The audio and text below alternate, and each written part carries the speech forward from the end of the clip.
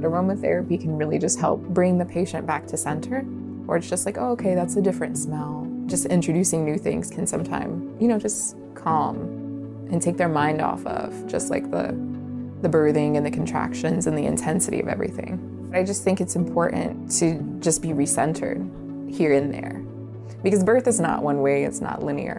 It can be different. So it's just inviting what you feel like that particular person may need. And sometimes it just provides temporary distractions when they're getting through like a rough patch or a rough period. Or it's just like, okay, this is very intense. That calmness can just help even that intensity.